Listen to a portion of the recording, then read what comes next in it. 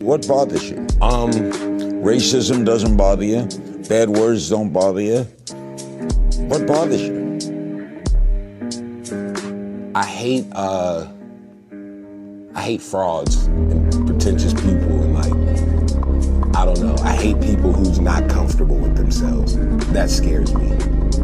You hate phonies? Yeah, I hate people who don't really like what they like. What do you mean? Like people who don't really, you don't really like that. You just, I've known people who only like stuff because either I like it or it's the cool thing to like or things like that. And these people aren't comfortable with themselves. Thing to do.